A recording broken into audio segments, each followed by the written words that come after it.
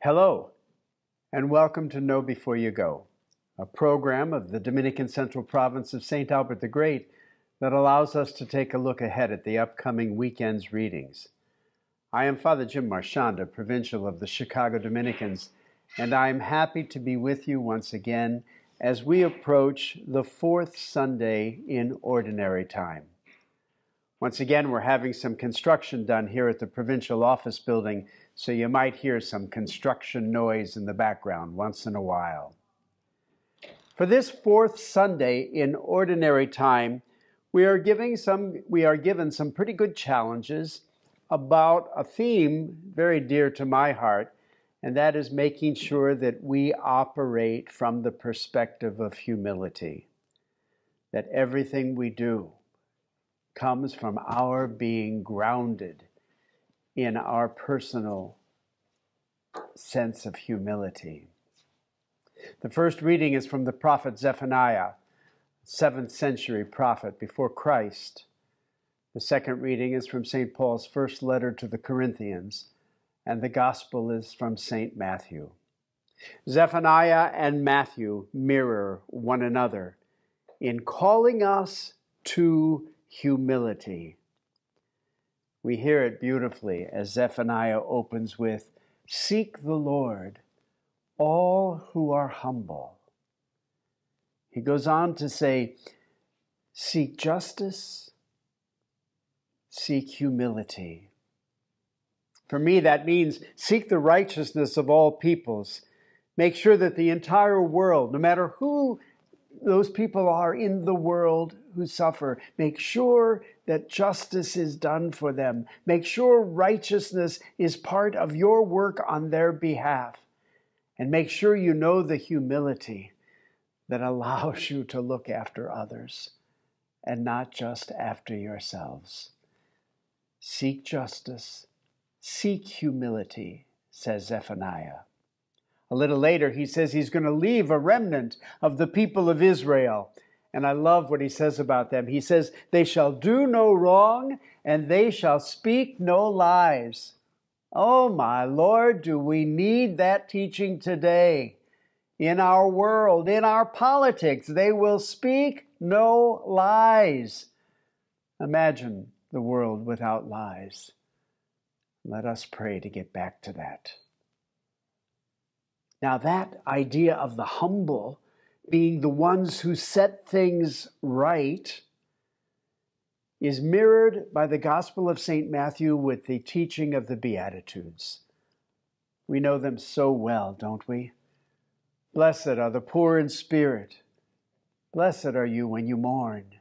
Blessed the meek, those who hunger and thirst for righteousness. Blessed the merciful, the clean of heart, the peacemakers, and then even the persecuted, the insulted, all those who suffer. Blessed are you when you find yourselves humbly grounded in some major challenges of life. And then, of course, there's a promise at the end of each blessing, for you'll inherit the kingdom of heaven. You'll be comforted. You will have grace all around you. You will be enlightened.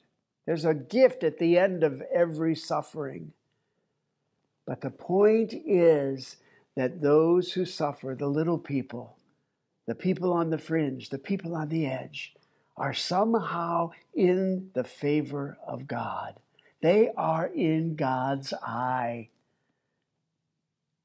And hopefully, all those who suffer will trust, even in their suffering, that God in fact has God's eye on them.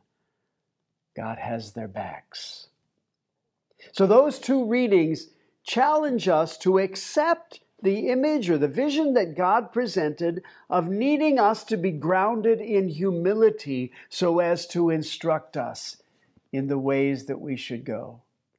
And the opposite of trying to achieve the greatest thing we can possibly achieve in life, instead realizing our smallness and being comfortable there.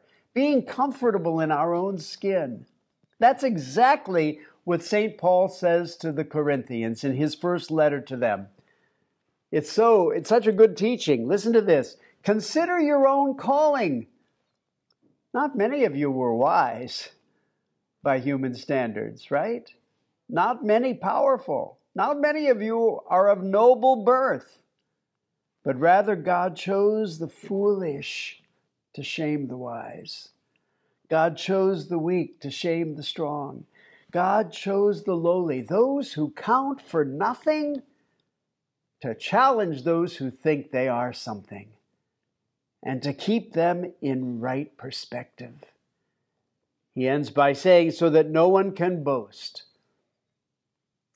All we are, my friends, is due to Jesus Christ, not us.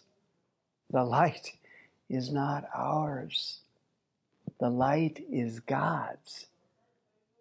And if it is shining on us, in us, and through us, we must make sure we have the humility to acknowledge where it comes from, so that we know the role we play in setting things right, in helping those who need justice. He ends his reading by saying, there should be no boasting, but if you boast at all, boast in the Lord. So, my friends, I think that's the gift of this weekend's readings, the challenge of this weekend's readings, that not many of us were of noble birth, not many of us were wise, not many of us are powerful by our own power. It all comes from God, whatever we have, and we need the humility to know how to direct that power through us, out of us, and never claim it for ourselves. One of my good friends, you know how we send all kinds of little inspirational things on the internet these days. One of my good friends just yesterday sent me these words.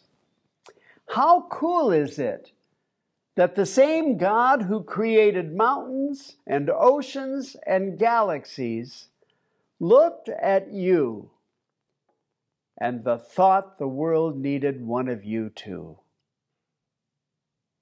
How cool is it that the same God who created mountains and oceans and galaxies looked at you and thought the world needed one of you too? That's where we boast. That this incredible, magnificent, beyond description God, who made everything that you and I know in this universe, created us as well, regarded us as beautifully as God regarded everything else created. Let us boast in the Lord, and then assume our proper grounding in humility, so that we make sure the gifts we have are used for someone and others other than ourselves. May God give us that humility. May God give us that wisdom. And may we be among those that God uses to transform the world. God bless you all.